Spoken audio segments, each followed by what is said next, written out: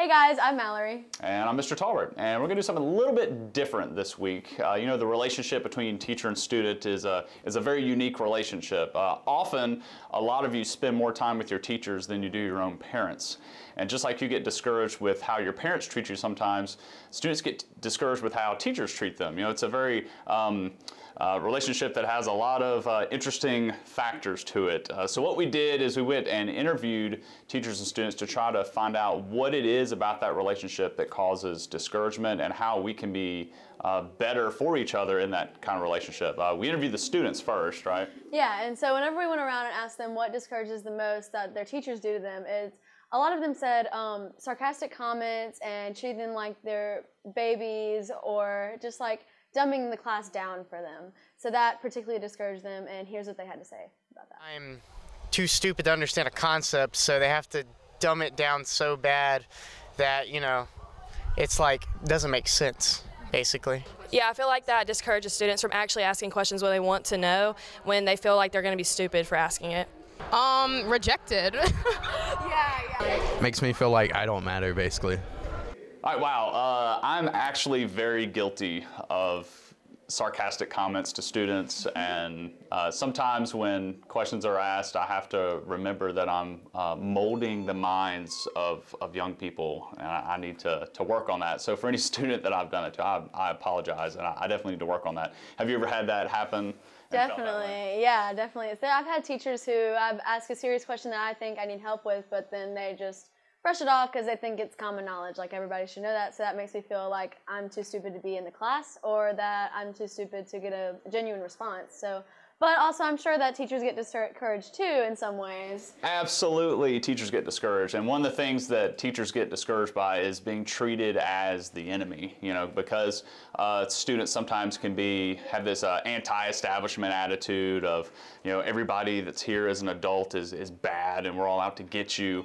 When really that's not the case. We all really want you to succeed and do well. Here's what some of our teachers had to say about that.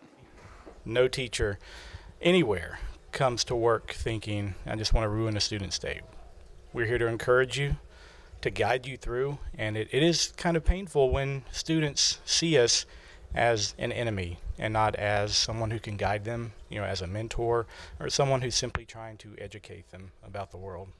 Hey, just tell me hello. Not your fault. Just come by and say hello. Maybe give me one of these. I don't know. Just come by and say hey. Yeah. I mean, yeah, sometimes I do the same thing and forget that teachers also have feelings just like students, because sometimes it seems like, you know, maybe they're just harping on the rules or something, but you know, we need to remember that they also have feelings and we can do stuff to discourage them too. Right, I mean, the rules are there because that's life. I mean, rules are everywhere. We're training you guys to be adults. So when we're encouraging you to follow the rules, it's because whenever you become an adult, you have rules to follow too, or you end up in jail. So we want you guys to succeed. And that's actually another kind of leads into the second thing that discourages teachers a lot, or the feedback we got was that when students don't work to their full potential, they can be successful. They're just like stifling that and not really trying their best. Here's what a couple of our teachers had to say. Potential, I find that particularly discouraging because I try to give 100% in the classroom, and so when they are not at least meeting me, then I find that pretty discouraging because I see that potential and they do too, but we're not meeting it together. It's just frustrating that they don't see the part that they played in it.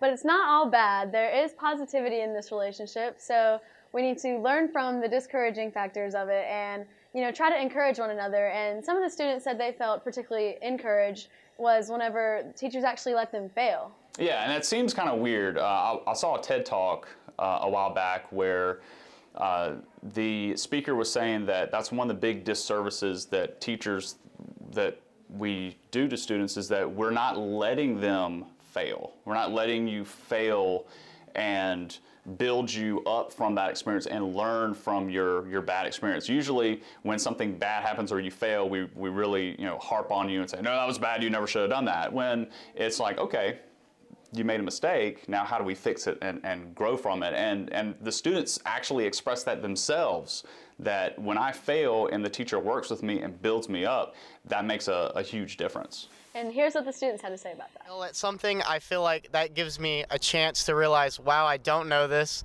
and they help you through the failure. It's not like you just fall flat on your face and then they don't try to pick you back up. A good teacher picks you back up and tries, like, after you fail, to help you. Really positive and reinforcement, and I'm getting really good life advice in my second block. Yeah, so they're like helpful. Yeah, very helpful.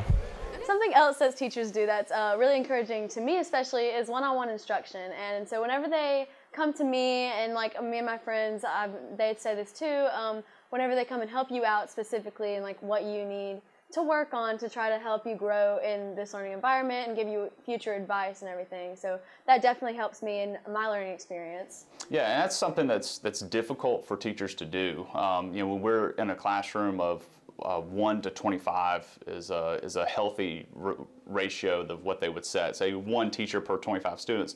But some cases it's more like 1 teacher to 30 students, and it's really difficult for a teacher to take the time to work with you one-on-one and then make sure that the rest of the class isn't destroying what's in the classroom. So when a teacher does take time to work with you one-on-one, I can see that. I can see that being very encouraging, make you feel special and valued. Here's what one of our other students had to say about that.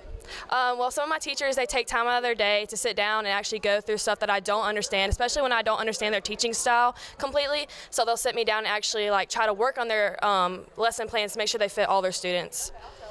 So just like students are encouraged by things that teachers do, teachers get encouraged by things that students do. And one of the things that we found out when we interviewed was that teachers really like when students take pride in their education and are happy about success in class, making good grades and being proud of that good grade, and being visited by former students. I know I like that when a student comes back that's graduated and remembers my name, remembers my classroom. That's huge. That means a lot.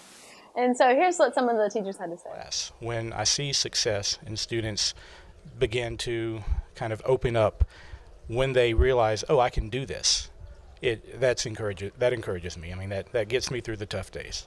And I'm going to tell you right now, there's a lot of young people here at Baker High School that are toeing the line and doing a great job. It's encouraging every day to see students that want to achieve the next step in their life, and I love it. Something else the teachers felt encouraged by was their students' attitude in the classroom and being able to laugh and have fun, and their personality being shown in the classroom along with learning, which I think makes it a really good environment for both the teacher and the student, because like when their personality is coming out and like they're able to put that into their work, and so is the teacher, so it just makes it really comfortable in that relationship, more solid. Yeah, and it's a fine line too, right? Because with all of our personalities are different. So when we tell a student, hey, we really show your personality. Well, if your personality is really abrasive, that can be difficult. But these positive things in class, like laugh. If something's funny, laugh. If the teacher cracks a joke and it's really corny, give them a sympathy laugh, and just being yourself a little bit. Be, good morning to the teacher when you're coming in. If you're bubbly with your friends, be bubbly with your teacher. I mean, it's just try to be yourself and just continue to build that relationship a little bit more. But here's what a couple of our teachers had to say. Classroom, I really like to, have fun with my kids just as much as we learn. I drive hard. Like we go hard in the paint, but we also have a good time in the classroom. And so that I find that really encouraging. If I'm laughing and having a good time and we're learning, that's an A+ day. Any type of gratitude is super encouraging. So it makes you feel like appreciated? Oh yeah, absolutely.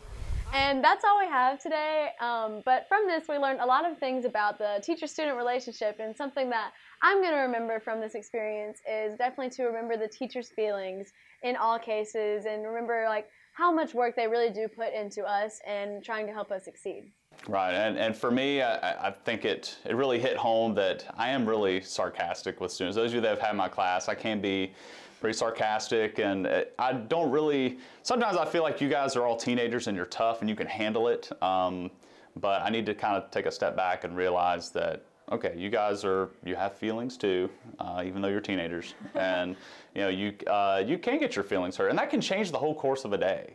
Just somebody getting discouraged, especially in first block. Yeah. Like imagine, something bad happening in first block, and even you're walking into the classroom, or you're coming in, and I say, "Good morning, Mallory," and And you say nothing, you just walk past me. That changes the whole course of a teacher's day. I'm sure it does the whole course of a student's day if we're, you know. Yeah, if we come in and they just don't acknowledge us walking in the room or something, that makes me feel like, oh, like they don't even want to be here. Why do I want to be here? So. Right. Okay, so it's cool. I hope that it was definitely a learning experience for us. I hope it was a learning experience for you guys. I hope you enjoyed it, and maybe you can put some of these things into practice. Yeah. All right. See you guys later.